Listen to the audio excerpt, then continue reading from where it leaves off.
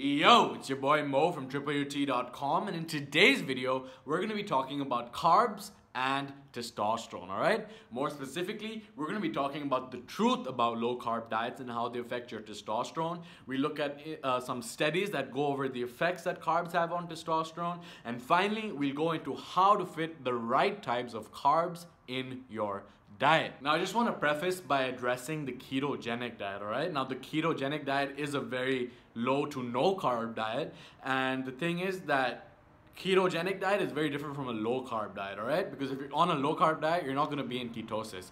Now, ketosis is something I've done a lot of research about. I haven't experienced it myself, so at this point I'm not going to be commenting on how it can affect your testosterone levels because I haven't experimented with it, but I will definitely in the future, alright, based on what I've read and stuff like that. So if you are on the ketogenic diet, then this video does not apply to you, but if you think that low carb diets are a good idea, then keep watching. So what's the problem with low carb diets? Well, let's first talk about why they've gained so much popularity, alright? So a lot of guys, women as well, go on low carb diets and basically eliminate carbs, increase their protein, and then keep their moderate fats in their diet, alright?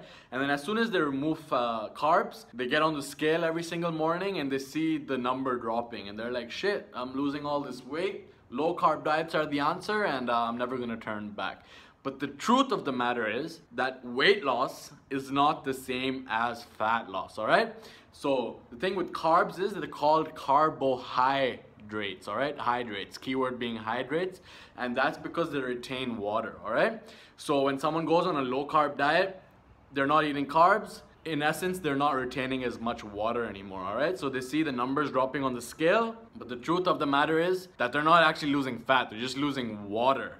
Alright, and because they're losing all that water, they equate weight loss being the same as fat loss, but the truth is that actually it's just doing their body more harm than good. And the reason for this is because how carbs affect testosterone, which we'll just talk about next. So in a study published in the European Journal of Applied Physiology, subjects were split into two groups, alright? Subjects in group 1 got 30% of their daily calories from carbs, and subjects in group 2 got 60% of their daily calories from carbs. Furthermore, subjects were also assessed for their free testosterone to cortisol ratio before and after 3 days of consecutive intense training. So what did the researchers find? Well, the subjects that were getting 30% of their daily calories from carbs experienced a 43% drop in their free testosterone to cortisol ratio, alright? So on day 1, when they didn't go through the intense days of exercise, their free testosterone to cortisol ratio was 43% higher, alright? Comparatively, in the group that was getting 60% of their daily calories from carbs, their free testosterone to cortisol ratio remained relatively unchanged. And the reason for this is because carbs are actually your body's preferred source of energy, alright? And when you're not eating enough carbs, and especially is the case with this study, they were not eating enough carbs during intense exercise. So obviously intense exercise calls for resources, and if you're not eating enough carbs when you're doing intense exercise, then that's only going to propel your body to produce more cortisol, and cortisol, as you know, is a stress hormone, and it runs anticillary. I don't know why I just said anticillary. I don't even know what it means, but I think it means opposing to testosterone, alright? So higher cortisol equals lower testosterone.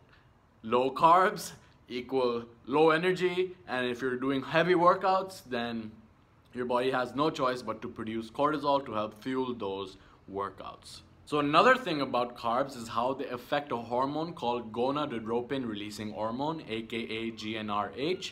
And GnRH is basically a precursor to LH and FSH, which are the precursors to testosterone, alright? So the amount of GnRH is actually regulated by your blood glucose levels to some extent. So if the amount of glucose in your blood, in your brain, in your muscles is above a certain point, then that encourages your hypothalamus to increase GnRH production. But if the blood glucose levels fall below a certain point, then obviously GnRH takes a hit as well. Lower GnRH means lower LH and FSH, which in turn lead to lower testosterone as well. So yeah, man, low carb diets are not doing you any good, all right? Unless you're in a ketogenic diet, in which case I do not know what the situation is. But if you are not on a ketogenic diet, then you want to stay away from low carbs because they are killing your testosterone, all right? And I'm going to go over some more studies to emphasize this point and drive it home. All right, so in a study published in the Journal of Exercise Physiology, subjects were 48 hours before exercise, they were put on either a low-carb high-protein diet or a high-protein low-carb diet. And the primary markers that were looked at in this study was whole body protein metabolism and strength recovery and muscle damage, all right? And at the end, so after they completed the workout, subjects took these measurements and found that the people on the high-carb low-protein diet had significantly more strength recovery, had significantly less muscle damage, and they had higher muscle protein metabolism, which means that the muscles actually uptook more protein than was broken down through the exercise, all right? In contrast, the subjects that were on a low-carb, high-protein diet actually had more muscle damage, less strength recovery, and less muscle protein metabolism, despite the fact that they were eating more protein, all right? So another reason for you to eat carbs. And finally, in this last study, subjects were brought into a lab and put on an exercise stationary bike, right? Stationary exercise bike, on which they were basically put onto the point where their glycogen stores were depleted. So they were on the exercise bike until their blood stores and brain stores, overall their body stores of glycogen was completely depleted, all right? And after this point, they were switched over to either low carb or a high carb diet. And then 2 days later, they were put on to a strenuous leg workout, all right? And once again, the researchers found the same results as the study I talked about earlier, which was that the subjects on a high carb diet actually had a faster muscle protein metabolism, which means that more protein was uptook by the muscles than was broken down through the exercise, all right? So, in conclusion, carbs not only help your testosterone, not only help your energy levels, but they also reduce muscle protein breakdown, which can come from exercise, all right? So if you're working out and if you're lean, then eating carbs can be especially important for you to fuel your workouts, and that it reduces the muscle damage as well. So yeah, man, the research is abundantly clear on the fact that carbs are an essential component of a testosterone optimization diet, and you should not neglect them, and don't fall for the hype and don't fall for the numbers on the scale, all right? You go low carb diet, you see all these pounds being dropped, but you fail to realize that it's only water, all right? So stick to your carbs. And now we'll talk about the different types of carbs that you should have in your diet. So there are two types of carbs, all right? And each of them vary in terms of how they affect your body.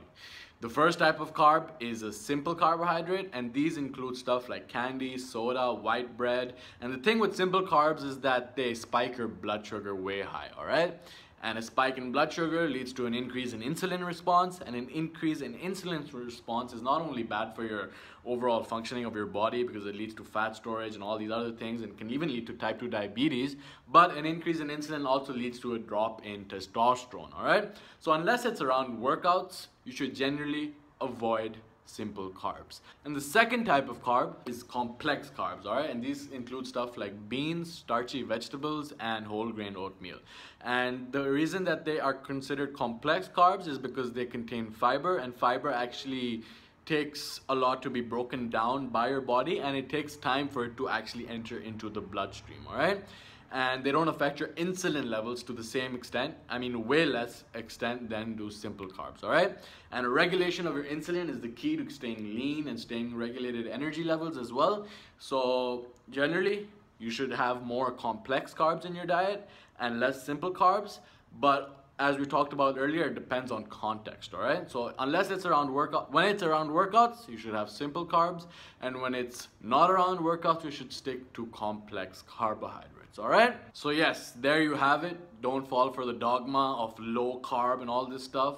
And of course, as we went over before, this does not include the ketogenic diet. I'll shoot a video on that soon once I have some more experience with it and has done some more research. But generally speaking, low carb diets are not the answer, all right?